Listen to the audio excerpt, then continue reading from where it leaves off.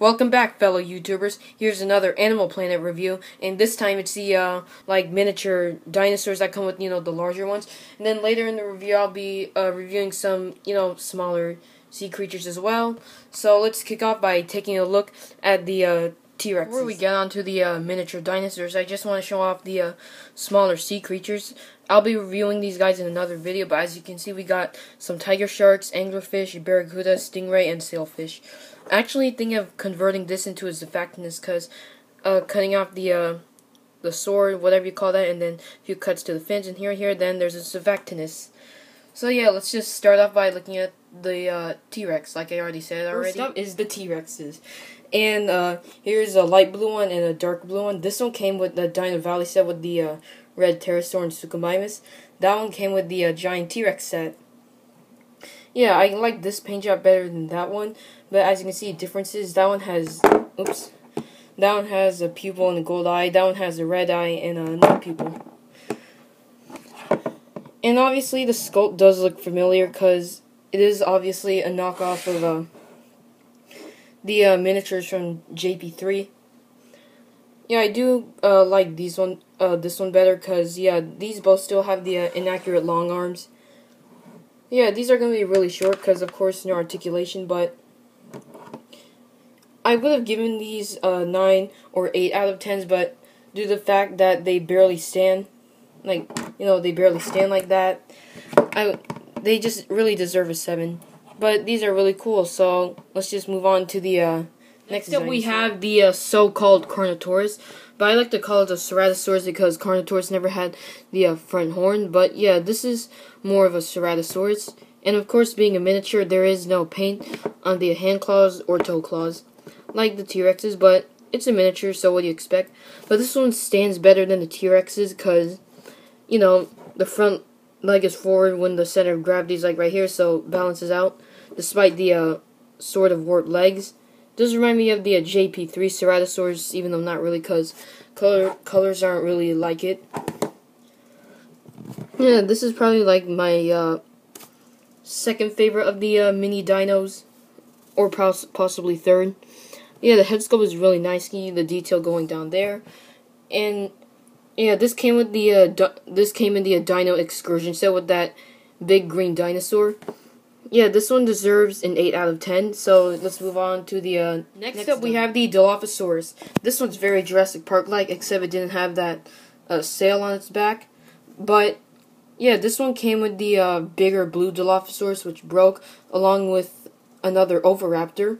This one's my 4th favorite, because, it would have been, at least my 2nd or 3rd favorite if it didn't have that sail, and if it would balance well, because, the feet are a little bit warped. And then, of course, when the center of gravity is, going there, the back leg is, back instead of going up. But the feet is just terribly sculpted. This one's still a pretty cool figure. Paint job is naturalistic. But, yeah, I'll give this one a 7 out of 10, like the T-Rexes. But still a pretty cool figure, mostly because it's Jurassic Park-like. And sorry about that.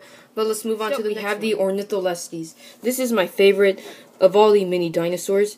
Mostly because I like how it's based off the one in Walking with Dinosaurs. The sculpt, not the paint job though.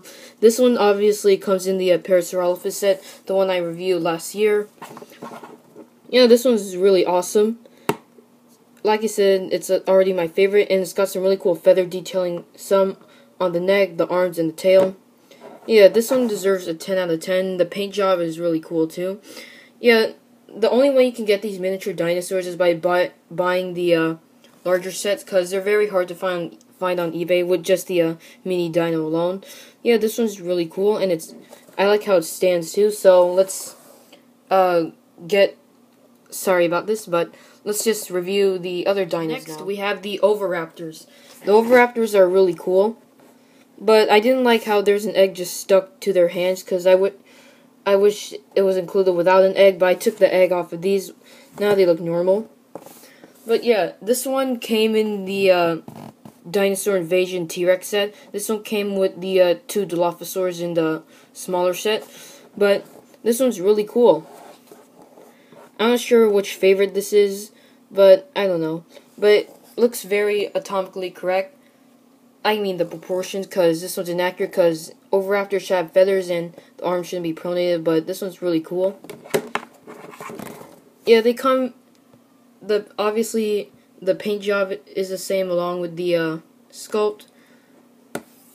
But yeah, if they weren't balanced by their hands, then they would have problems standing. But these are really cool, and I give these 8 out of 10. So let's just move on to the next dinosaur. Next up, we have the Amargasaurus. This one's my third favorite. It's just absolutely amazing figure, mostly because of the paint job and the sculpt. Even though Amargasaurus is supposed to have 2 rows of spikes on his neck. But this came with the Dino Mountain set with that giant blue Spinosaurus. Yeah, even the teeth is painted for a herbivore. And it's a really nice sculpt. And also what I like about these miniatures is that you can bring them in the water without them being rusted. But they sink though, they do not float. It's a really cool figure and it stands up. But of course it's not on scale with the human figure. So this has to be like a baby Amargasaurus. But I really like the red paint going on here. Yeah, really cool figure. So this one deserves a 9 out of 10. And let's move on to the last two. Next up, we have the Dinosaurs. These ones are really cool too. And what I like about it, because you can take off the wings without it breaking off, and you can just snap it back along with the head and the tail. Okay, this one came with the Dino Excursion set with the big green dino and the Ceratosaurus. This one came with the giant T-Rex set, I believe. This one also comes in that Suchomimus set. But the tail broke off of this guy, and he doesn't want to stand, because you know why you can make him stand is put him in like that fish hunting pose when he dives in the water. He has to watch out for carnivorous reptiles. Yeah, this paint job in here is very bland, only red and black, but this one's pretty crazy, but I really like it too. I'm not sure what kind of pterosaurs these are, but yeah, I don't really know what these are, but the teeth, at least they're sculpted and painted together. And I think these are the only miniature dinosaurs with articulation. And they all go 360, but the legs do not rotate. So is this one they go fully? Yeah, I really like this one. So let's move on to the last but not least, we have the Ichthyosaurus. This one comes in the Elasmosaurus set, which is still easy to find. But the sculpt is really amazing. I'm not sure if this is Ichthyosaurus or Ophthalmosaurus, because Ophthalmosaurs really, usually have big eyes, but paint job in here is really nice. I felt like they should have painted it blue because it's an aquatic creature, but yeah, it feels solid. And this is like the second Ichthyosaur made by Animal Planet. The other one was in the Dino Collectibles set, but yeah, the tongue is not painted, but the teeth are like painted like separately, which is a surprise because they usually have small teeth, but the flippers are kind of small in proportion to the body. But yeah, this wraps up this review. So yeah, sorry about that. So to conclude this, here's all the dinos compared to one of the human figures. So yeah, I'm going to start reviewing more Animal Planet because I'm taking a break from Jurassic World because there's no new ones to review yet, but stay tuned for more Animal Planet reviews, and also stay tuned for the Sea Creatures review.